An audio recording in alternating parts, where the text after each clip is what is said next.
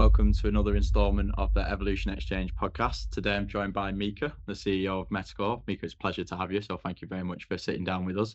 So we're going to talk about a couple of things today, a little bit about your early career, about Metacore at the moment, and then, a couple of challenges and things you've faced, and then the future as well of, what Metacore's got in store for it as well. So let's kick off then, your journey getting into the gaming industry. Give us a little bit of background on yourself. Yes.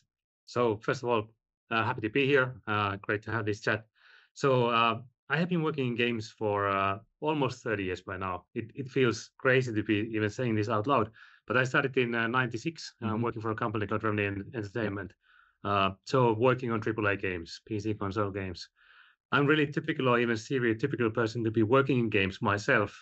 So as especially of my age. So as a young boy in early 80s, I discovered games, and then over the years, I formed this naive child's dream of making games when I grow up.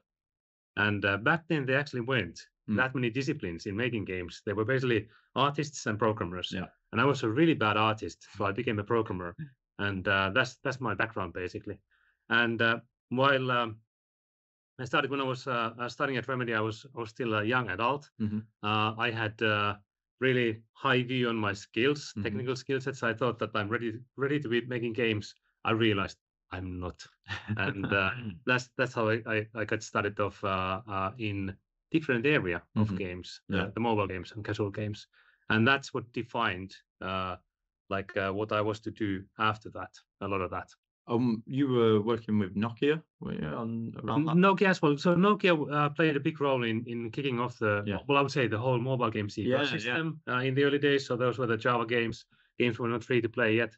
And of course, us being part of the Finnish society, Finnish gaming industry. Nokia helped us immensely in getting a foothold for games. I speak to a lot of people around Helsinki, and they sort of explain that maybe Helsinki is the mobile hub at the moment, and it's probably off the back of Nokia being quite instrumental in a lot of things. So for a long time, like I said, I started working in AAA games. And we felt bad about being a bit late into that industry. Like Sweden was ahead of us. But then actually, I think it was a lucky accident for us Finns, because then we caught the mobile wave. And in Sweden, the games companies had plenty to do with the AAA. And I think they missed the mobile wave to an extent. There are great companies coming, mobile games companies coming from Sweden as well. But I would say that Helsinki is the mobile gaming capital. Sort of filled that void that was left there, Stockholm taking the AAA in console. So it was there to be taken. And how did that lead you onto Metacore then? So talk us through like the early days of Metacore and how that's sort of come about. Yeah, so maybe actually I have to start a bit further away. So at Remedy, we were making AAA games, and I thought that's the area where I want to be working in. I thought I have technical skills to do that. I realized I have not. And through a couple of lucky accidents, I ended up making mobile games. And of course, mobile games were a lot smaller games than they are nowadays. And it meant that we got to develop many small games. So I really got to practice the technical skill set of making games. But then I also discovered these wider audiences, casual audiences. And it made me realize that if we look at the AAA audience, I'm part of that. I was part of that. Nowadays, I don't have that much time to play AAA games, but I'm definitely part of that audience still. That is sort of a niche audience in a way, not in a negative sense, but it really is a selected audience. There are people who understand the difference between Xbox and PlayStation and Switch, most likely understand the advantages and the disadvantages of gaming PC. They are really well educated about games. Most likely playing games is an important hobby for these people. And there's nothing wrong about this, but it just makes this audience really a special one. But then there are people who they might spend hours per day playing games, but they don't consider themselves as gamers or players. And they might not even say that they are playing games. And it sounds silly and it sounds dumb at the moment, but it was a realization for me, because I was puzzled at first, somewhat puzzled, but then I enjoy watching TV series, I enjoy watching movies, but I'm not a movie buff. I consume them as entertainment. And there were these people consuming games as entertainment. And I felt that's natural. That's how things should be. And I felt that my calling is to be making games for these kinds of audiences. And that's the path that I've been since. Coming to Metacore, I have also, so I started out in AAA games. I'm also really entrepreneurial by mindset, and I'm tech geek. I'm into new tech. Whenever there's new platforms, new tech, I get really excited about that. And the combination of these can be actually quite dangerous even. So being an overly optimistic entrepreneur, getting excited about new platforms, and that's what I've been oftentimes doing. Games for new platforms. The story of Metacore actually starts from 2014, and back then the company was not called Metacore; it was called Everywhere Games. Apple had just announced the first Apple Watch in the fall of 2014, and me and my co-founder Aki Järvilehto, we were discussing what kind of games to be building for smartwatches. So the idea being that whenever a new platform is being born, games are one of the first killer apps on that platform. We got so excited about the idea of building games for these really tiny screens that we decided to found a company based on this premise. Long story short, we within the next 3 years' time, we launched 4 games. 3 of those Apple chose as Game of the Year for Apple Watch, and we were the most successful and best smartwatch game developer out there, I would say. But it says more about the market than about us. So we didn't really have competition. Was that just you two, or was there more people? No, we had a small team, about 10 people, working on these games. And so in 2018, we were doing some soul searching as a company. So where do we want to go? Do we stay focused on smartwatches, or do we do a pivot to some other area? And I was personally really frustrated because I found myself in a situation that I had been many times before, getting excited about something, being overly optimistic, and then seeing that things didn't pan out as I hoped for them to do. And so then the options indeed were that we would stay focused on smartwatches, wait for the industry to mature, and then be the best one, remain the best one. But then looking at the smartwatch industry, looking at how other areas develop, our thinking back then was that it will take at least 5 years for the industry to mature to a stage where you can build scalable businesses on top of. And if you look, so this was 2018, so that should have been last year. It didn't happen. So that's like, and I thought 5 years is most likely quite realistic time. 5 years is quite a long time. It didn't happen. So. But then looking at the option of pivoting, so where would we pivot to? And of course, mobile games were already back then huge industry. And that was obviously where the opportunities were. At the same time, the talk on the streets was that mobile games is so competitive space that we shouldn't go found a startup in this space. And intuitively, it made sense. So like if you look at the biggest mobile games companies back in the day, they were already investing 100+ million euros into marketing on an annual basis. You as a startup, if you're able to raise 20 million, even 50 million, how are you able to compete with these other companies? So and also considering how the industry is hit driven. So the odds really seem to be against startups. But then we realized that we have heard this many times before. Like whenever we have been talking about mobile games, it's been really competitive. Already dating back to the before free to play in mobile.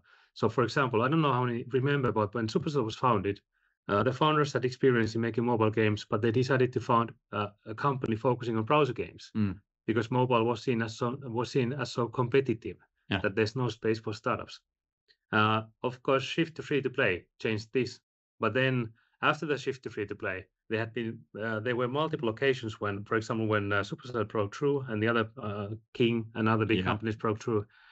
There was a period of time when, if you looked at the top grossing charts, they were static. Basically, the games were in the same positions, and then we were saying how these companies, they had perfect timing, but now they have a lockup on the industry, so they are able to reap huge profits from the industry, and then they're able to invest all that back into making games. So there's no space for others, no room for others.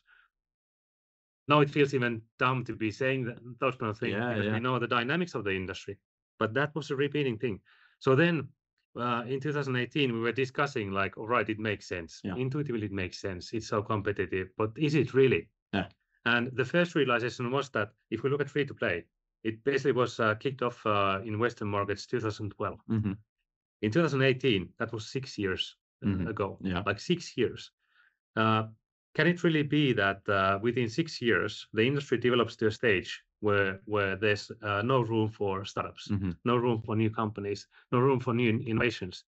And then it felt like, well, no, it can't be so. Yeah. 6 years is such a short time. Do you think that that's like a little bit leaning towards, you mentioned earlier, your entrepreneurial mindset and your mindset of like, there's areas and I'm going to go and get that, even though the odds may be stacked against us and, there's a lot of competition. I think sort of, yeah, but also like me being an entrepreneur, I had been the kind of entrepreneur. Like I said, I got excited about new technology. Yes. I really liked reading about these hero stories of founders who had used disruptive innovation or blue ocean strategy to create something new. And that was the pattern that I was also trying to replicate. Yeah. But then in 2018, so looking at the industry being like really competitive already back then, but then questioning whether that really means that it's a mature industry. We made the realization that looking at there are different proxies you can look at the industry through. Like looking at the industry, our conclusion was that yeah, for sure there is competition, but the industry is immature. We are really young as an industry. If we are young as an industry, it means there will be a lot of changes in the future. All these changes are opportunities for the smart companies. But then, like, if the industry is immature, does it make sense to use disruptive innovation or blue ocean to attack it? Yeah. Sometimes there's this term about the blue ocean versus red ocean. Sometimes actually it makes sense to jump into the red ocean and compete. Yeah. If the industry is immature, actually it might be the best strategy. I had been avoiding competition the whole of my life. Yeah. But then I realized that, so I'm passionate about games. I was basically born into the industry. I have been passionate. I am passionate. I have been working in games for the whole of my life. Yeah. Shouldn't I have the skills to compete in this industry? And then why had I been avoiding competition? And then I realized that actually, yeah, I should be jumping into the red ocean to compete. Yeah. That's the right way to do things. So yeah, as an entrepreneur, I definitely had the wrong recipe before. And then I realized that actually I should just jump in and compete. And it took so long time for me to get this. I still feel ashamed about that. But indeed, that's how Metacore got founded. Yeah. But there's probably people like yourself that decide not to jump into that and then will never make that leap. And there'll probably be companies that, could have been fantastic and amazing, but have never come to fruition because people don't decide to take that leap. And I imagine once you've done that and Metacore has been founded and obviously, fantastic company now, very successful, there must have been an abundance of challenges along the way from getting from that point, from founding up until where you are now. So is there any particular, like the early days, like where you were scaling the company, like talk us through some of the challenges that you might have faced at the time? I think there's been there haven't been any big major challenges, but there's been a string of smaller challenges and a lot of learnings to be had. I think so when we decided to pivot into mobile games, of course, then we had to decide what kind of company do we want to be and what do we focus on. And those were the first kind of challenges or decision points. And looking at the industry, there are some things that we saw clearly. For example, the way games were made, and especially I know this by heart because I have been making games in that way. In the old days, oftentimes games were made so that we as a game team, we sat down and then we discussed and decided what kind of game do we want to be making. Yeah. And this was especially in the times of AAA games. We were making games for our kinds of audiences. Knowingly or unknowingly.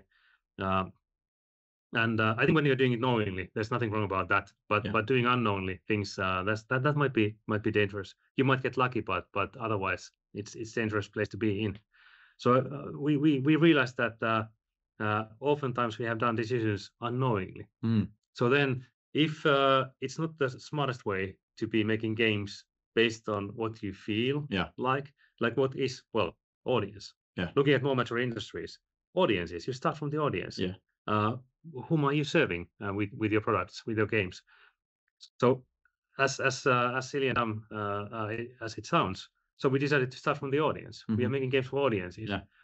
in my experience, whenever I've been working on a game that has reached certain level of success, no matter how passionate I'm about the game, there are always players who are more passionate about the game than I am. They understand the game better than I do, or anyone in the game team. Yeah. And that's a really, really humbling experience. They feel that this game is for me, and they really understand the game better. And so that's what we decided to take as one of the pillars. So we are making games for players, for audiences. Then looking at the kind of company, so looking at games as an industry and the kind of company that we want to be building, our idea from the beginning was that we want to build a company that is made to last. So what does it mean? What does it consist of? Culture was one of the pillars that we decided to focus on there. And there I have to again go back to my culture journey. So when I almost 20 years ago, I have felt the importance of culture basically the whole of my life. And for example, at Remedy, it was a group of passionate people. We didn't talk about culture, but there was strong culture. Yeah. It was born out of the people. Yeah. It was not defined, but it was just born. About 20 years ago, I had an opportunity to work for a company where culture was seen as an important thing. And in that company, we wanted to define the culture, verbalize the culture. And we did it. It was really traditional way to do it back then, that we did it by defining key words. The words oftentimes were inspirational and aspirational as well. So they could be like excellence or innovation or ownership and such. And back then I felt intuitively, again, it made sense. Yeah. But then seeing it in practice, I saw that it doesn't work out really. Like a word, for example, innovation. Yeah. When I say a word like innovation, you have a different idea of that than me. Most likely, if we have 5 people, we have 5 different definitions of innovation. So it's not enough yet. And even though I thought that this intuitively this makes sense, I sort of lost hope about defining culture in this way. Then I thought that it is born. Okay. But then 2009, the Netflix culture deck started spreading in the internet. Yeah. And I also, of course, read it, and I was really inspired by that. It was a really different take on culture. It was, first of all, the deck was long, and it was really verbose, but it was also inspirational. Yeah. I felt inspired. I got excited about reading that. I didn't feel like it would be the kind of culture I would want to be working in, but I was really inspired. And I thought this is definitely a better way of defining culture. And then there have been a numerous other examples after that. There was the Valve Handbook for New Employees that I read 2014. And again, I was really inspired. It was exciting. It sounded like really interesting on the place. Again, it felt too chaotic for me personally. But again, I felt inspired. More like the processes as how these other people are creating their culture in their company. Exactly. Is what you're interested in. Yes. But then there were like these culture memos and culture handbooks from other companies, and we started to see the pattern of this is actually how the culture should be defined. So when we decided to pivot Metacore, we decided that culture it's a really important thing for us, and this is how we want to be defining it as well. So then we did define the culture. We wrote our own culture memo to begin with.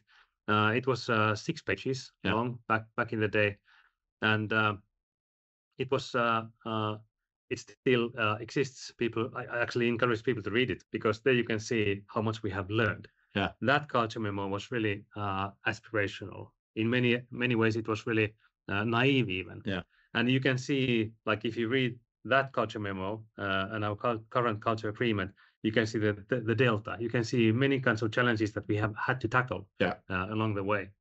Does that come mostly from like the size of the company changing, so culture changes with that, or is there any other particular like elements of culture change along the journey of scaling the company? Yeah, of course, the amount of people, that might be the biggest factor in there. But also, like, one thing, especially as a smaller team, it's just experience. Like one of the things, like one of the challenges we had to tackle. Oftentimes, these challenges actually are such that it's about, in a way, internal challenge in a way to yourself. Yeah. So you believe in something, and then if that belief is not right, first of all, like, how are you able to come to a point where you can question that belief? One such thing for us was that when we defined our culture the first time, we were talking about small independent teams. Back in the day, small independent teams were the thing. That was the way to make games. And of course, we were really hugely we were admiring Supercell, and we were inspired by that. And they were talking about small independent teams, and that was the thing we picked from them. We wanted to also have small independent teams. It felt nice. It felt cozy. Having a small driven team to be working on these games. And it took us a long time to understand that actually it doesn't work for us. We can't operate in this way. And we were banging our head to the wall. And then we decided that we just have to, we can't have small independent teams. We have to start scaling the teams, have bigger teams. And that led us to the realization that, well, small independent teams, small doesn't hold. It can't be small. But then we started questioning, independent. What does independent even mean? And that led us to develop the culture overall. Independent became autonomy. So we actually mean autonomy by that, and all of that. So it's interesting. It's been interesting to see, through culture, the things that we have learned, and now we have experience on. So of course that's one thing. But then of course also people, just the amount of people, organizing the work. How do you make sure that everybody has clarity on what is priority to begin with? So there's a huge number of challenges that you have to tackle. Well, you must be doing something right, because I said to you before, we speak to a lot of people in the industry and in Helsinki especially, and a lot of people are saying Metacore's like the place to be at the moment, and are really hearing positive things, but not only about the game and the company, but the culture side of it as well. So it's obviously quite felt very strongly across people in the company. To, the industry is quite small, so word travels, and it's really good to hear that.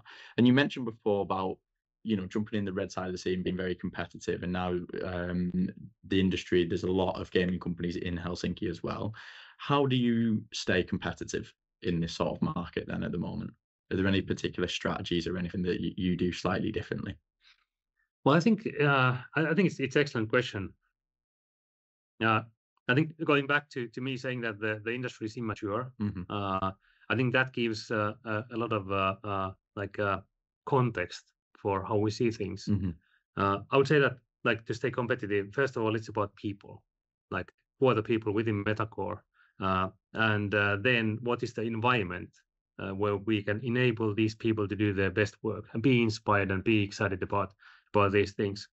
I think that's the first and foremost. That's the most important thing. But then also, what does it mean when we say that the market is immature? I think in many ways it means that we shouldn't be looking too much inside, but we should be drawing inspiration from outside the industry as well. And that's what we have been doing. In a way, it's easy to be in your own bubble and then take things for granted. But then when you're able to see, look at things from outside, there are some things oftentimes that look actually obvious from that perspective, but they were not obvious when you were in your own bubble. I think one thing is one example is the role of IP and marketing in the industry. If we look at industries where products are commodities, so then companies usually don't compete with the details of the product features, but companies oftentimes focus on positioning and building brands. If you think of fast-moving consumer goods, for example, shampoo, soap, it is about IP and brands. If you look at the role of brands in games, there are some companies who focus on that, who invest into building brands, but actually not too many. So then the question is, when we move towards maturity, does the role of brand and IP increase? Our argument is that yes, it does. So this is the way to look at the industry and draw inspiration from, and also not only to, in a way, stay competitive, but be spearheading where we are heading as an industry. And you obviously, Merge Mansion is a really successful game at the moment. So how do you face challenges of keeping that a competitive game, keeping that to be successful, but at the same time looking ahead as well as to what's next, what other games have we got in the pipeline and things like that? So managing them two aspects of the business. I think it's, again, great question. And so I think when it comes to merge management, so one of the things that has been a really, really big challenge for us, uh, uh, when we launched merge management, we were a team of about 15 people. Now we are 250. Yeah. So in the past 4 years' time, we have grown from 15 to 250. And that already, like, finding the people, finding the talent, making the kind of environment where this talent can thrive, knowing what to do, organizing work in a scaling team. That's really, really hard. It's super, super hard. It takes really smart people to be tackling these challenges. And can you repeat the question? Yeah. So like, how have you managed to keep the game successful as it is now, but also balance that with looking ahead at other projects? Yeah. So the first thing is just the sheer amount of content we need for the game. So we need a bigger team to be able to produce more content. We are scaling the team. We are putting in processes, all of that. And so far we have been successful, but we are still short on talent. We still need more talented people. Then, of course, also knowing what to do, like learning on the way, on the go, like what are the activations that players want? What is the way that we create engaging content, all of that. It is super, super hard. Then when it comes to new games, so if we look at the merge management and like new games or early stage games, I think this is one of the interesting things in the industry overall. If we look at the whole like game life cycle or product life cycle, in the end, like Merch mentioned, it's an operation of about like close to 200 people. It's a live game. There's constant development of new content and all that. But the way we started was it was a really, really small team of less than 10 people. And this is how we believe that actually things should be done. So in the early stage, you have to have a small team, as small team as possible. And then when you find market fit, you have to scale the teams up to like hundreds of people team. And that's how we are like that's how we see things, and that's the kind of environment that we are trying to create. So it's actually they are two separate, completely separate entities even. So in new games, it's like one kind of environment and one kind of like lifeblood in there. Merge management is whole different. How much, when you were going from 50 to 200 in merge mansions and you were scaling that very quickly, how much like in the back of your mind is, oh, this is going amazing, but when do we start thinking about new stuff? Like when are you 100% focused on merge mansions, and at what point do you start to go, well, let's start having a think about new things? Yeah, it's excellent question, and that's been in the back of my head actually all the time. Yeah. So as I said, we want to create a company that is built to last. Yeah. And it means that as we are working on games, we need to build a portfolio of games. Merge Mansion being the first game in that portfolio, but then we need more. At the same time, understanding that we need more talent in the team, in Merge Mansion team. Like how do we balance these out, and how do we ensure focus for people?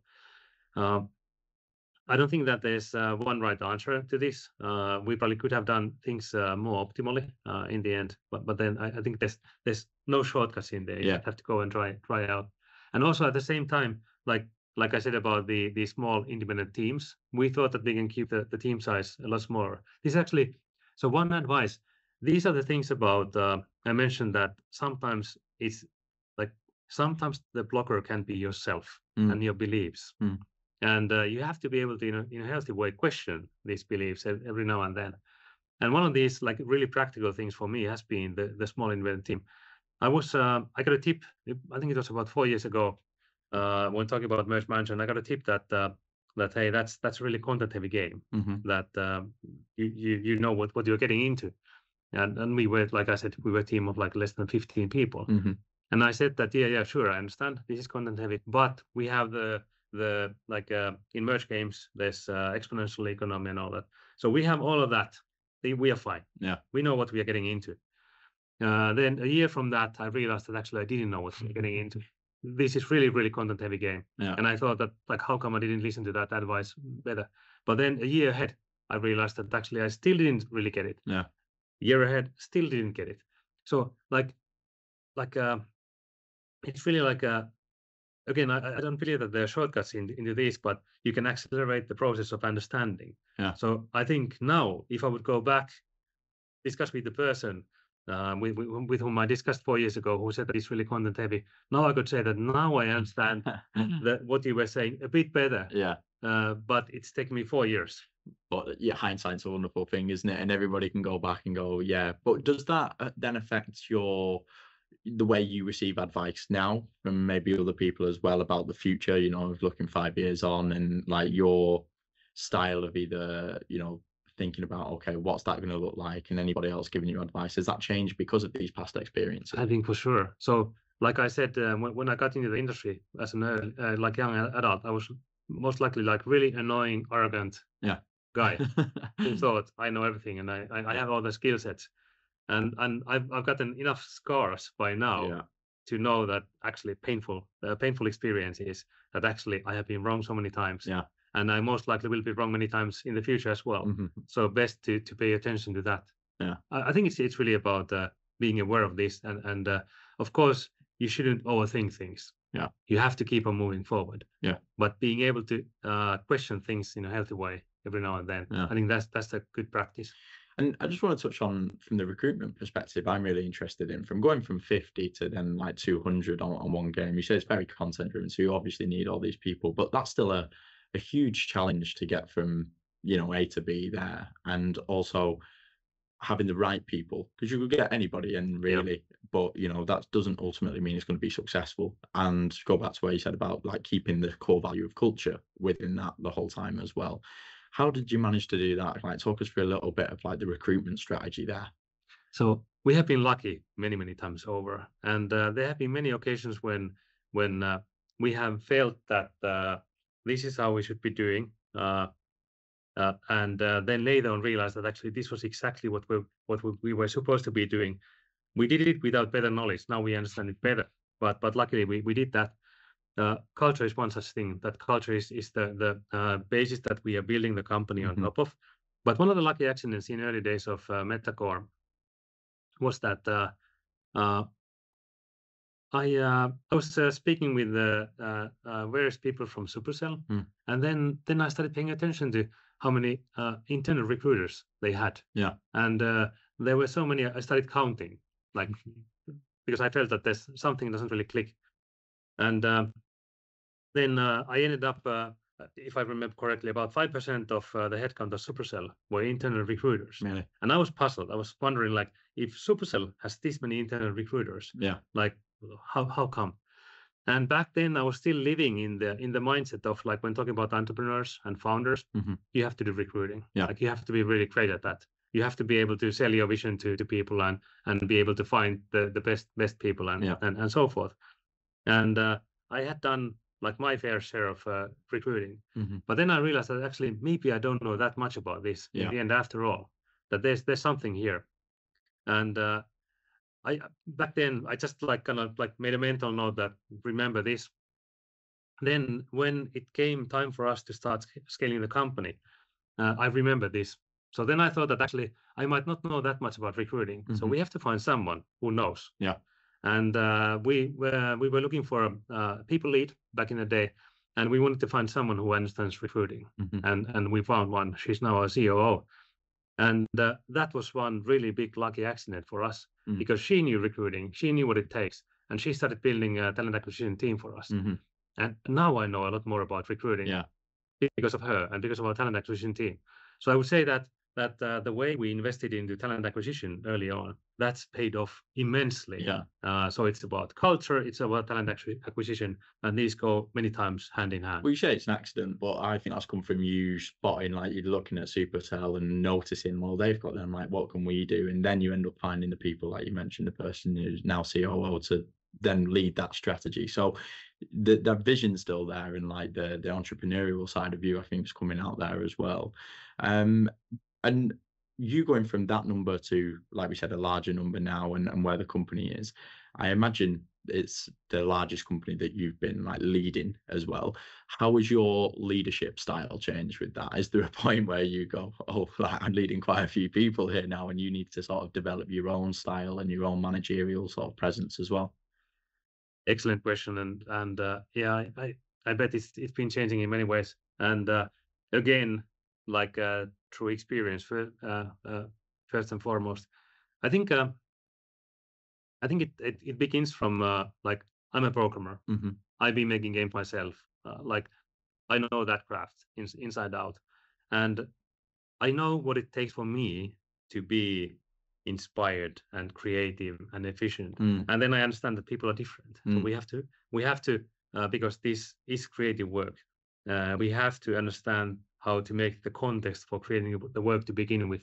And I believe that my experience in making games actually helped me a lot in that and being part of the team, because then I see that we actually indeed are different. The thing that works for me doesn't work for someone else. The other thing is like looking at the industry at large, and then also like comparing to other industries, like what are things that make this industry unique? People in the games industry, oftentimes they are like me, they are passionate about games. They are passionate about their craft. So motivational problems are usually not one of the leadership challenges. It's actually the opposite. People oftentimes overwork. There's a lot of talk about bad work-life balance in the industry. And my belief is there are some companies that take advantage of people and they do things that they shouldn't be doing. But then also oftentimes the companies don't set clear boundaries for people. And I think that's what we should be. We should be caring for people. Yeah. People are really passionate. They're really driven. They want to excel. They want to do great things. They want to be inspired and they want to be in the flow state. Yeah. And we have to draw clear boundaries for that work setting and what is the work-life balance in the end. And like things like culture, for example. And I thought about my culture journey and learnings there. Now I know culture is super important. And I've learned by doing. So there's been this like the concept of culture has been changing. And again, one of the lucky accidents for us was that, first of all, we saw what good looks like in the Netflix culture deck and Valve culture deck and from other companies. And we were able to draw inspiration from there and conclude what kind of company we want to be building. But then when we did our first culture memo, we realized that this is, we realized shortly afterwards through experience that in our culture memo, there were many things that were really aspirational that we actually didn't know that much about. Now we know better, like small independent teams. We know that we can't have small teams. So then we realized that the environment is changing and we are changing. So culture should be changing as well. And not only changing haphazardly, but we actually should be developing the culture proactively. We should be developing with the people because we have more and more people. We can't account for everything when we are a smaller team, but then when we are a bigger one, we should be. So that's like one of the things that highlights the importance of culture, and these have come through experience. Then one of the later experiences, learnings has been about the amount of people. Like, what does this amount of people? What do we need to have in place that everybody has clarity on what we are working on? And clarity brings happiness, well-being, and all of that. And it again, it doesn't happen automatically. We have to see effort to do all of that. So I think it really is about like keeping your eyes open, your ears open, and seeing like what are the friction points and what are the things that we need to be tackling. And I think we just have to stay humble and also accept the mistakes. Oftentimes we learn through mistakes. So make as small mistakes as possible to then learn from. And looking ahead to the future, you said you want to build a company to last. We spoke a little bit about, new projects and where the thinking comes from there. You've got a new Berlin studio, a new CTO as well. So there's quite a lot of new advancements happening this year for you guys. So what are your thoughts on the future? Like, what does Metacore look like in sort of 5 to 10 years time? It's an excellent question, and that's again, like I said, it's a shifting thing. So the goal is to build a portfolio of games. So it all starts from there. What do we need to be achieving that? And of course, there are many aspects to this. Like just to give some practical examples. One is you mentioned CTO tech. I have tech background. I have been many times in situations where we like overinvest in tech. And then when we overinvest in tech, the product doesn't work in the end after all. So that's wasted effort. And I've come from like really overinvesting into tech myself, leaning towards we have to find something that works first, and then we'll figure out the rest. And it's like in kind of like this pendulum that I have been on, and realizing that we actually have to invest quite a bit into tech in the end to be able to build the portfolio of games, and not only into the tech that we use to make games, but also into the tooling that we run games as services and such. And the CTO is like spot on in filling in this role and this function. But there are these things that, again, I think I'm coming back to like understanding your own biases, understanding like your own thinking, and then being able to question that and seeing that as a whole. And that's how the process has gone. So within 5 years' time, I hope we have 2 to 3 live games as big as Merge Mansion. Merge Mansion is still for sure going strong. So Merge Mansion is now 4 years old. Our goal is to be creating games that are here to stay. So like the lifetime is at least 10 plus years, hopefully decades. And in Merge Mansion, I see that we have a first such game. So then having 1 or 2 more in 5 years' time is the goal. But then also like really finding a way to understand the audience and create experiences for this audience in a way that we can do new hit games in a consistent way. Because the industry is really hit driven, but I believe that we can improve the odds by being in a way smarter, doing things in a smarter way than what we have done in the past. And talk a little bit on the expansion into Berlin as well, because that's very exciting, you know, branching out a little bit from Finland, and how do you see that developing? Yeah, so the expansion to Berlin, the most important reason for us to do that was talent. So in Finland, we are the mobile gaming capital here. But the games industry in Finland employs about 4,000 people, 4,500 people. If you think that for one live game, you need a team of 200, 300, 400 people maybe, we can't fit too many such teams in Finland. So there are limits. We are able to attract new talent into Finland. So that's a great thing. But then our need for talent was higher than that, and that's why we decided to expand to Berlin. In Berlin, there's a great hub for games talent, but then there's also tech and creative industries. For example, our CTO is coming. Exactly. He's sitting in Berlin, so it's a great talent pool that we can tap into by doing that. So talent first and foremost. Now we can also offer to people 2 locations to relocate to. So there's Helsinki and Berlin that people can choose from. Well, it'll be really exciting to see how that goes, because it's fairly new, isn't it, this year, the Berlin studio.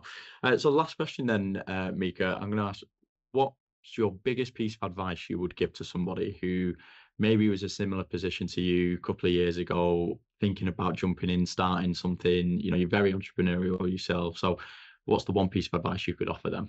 One piece of advice. This is really tricky question. There's so many things that I could be saying. At the same time, I feel like I'm not the one to give advice to other people. I've been wrong so many times myself before. I think it's really about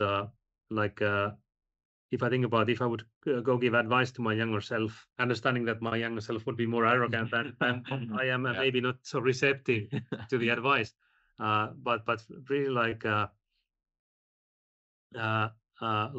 be present and be like pay attention to things around you and pay attention to your own biases. Like it's important that we believe, it's important that we are optimistic and we are driven and all that, but at the same time you have to understand your biases, because some of those biases, like I've given many examples, they become blockers for you, and then you just have to overcome them. So I think that's maybe the advice I would give.